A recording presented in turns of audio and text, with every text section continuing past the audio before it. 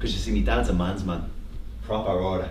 Raised myself and 2 daughters by the Catholic order, had a hard time kicking the devil's water.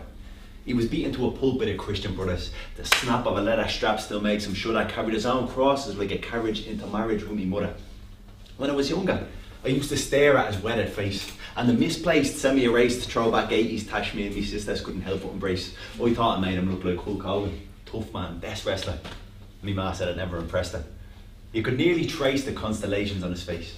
The deep divots from a hard life's living, excess tissue from the issues resolved in midnight street fight brawls. But as I nearly scared me 8-year-old self, thinking of the digs he's dealt, and the pain he's felt, and the pain he's inflicted, and how it's restricted his existence, because I heard in school that God doesn't want sinners, I look at his left brow, deepest scar, and he says in a low, soft mutter, Paul, we're all in the gutter, but some of us are looking at the stars. Now, we'd often quote it. Modesty says he didn't know who wrote it. But that's when my mind changed. Poetry, philosophy, their spirit weighed on top of me. His gutter gazed astronomy paved the way for an anomaly. And never take heed of the poverty of economy, because you can be who you want, Paul, honestly. So now I speak on stages. Portray the fables echo through the ages. He couldn't believe it when I said I was en route to university papers. So he doesn't need to say it too loud.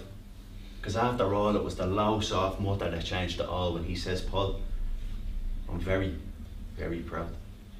Nice.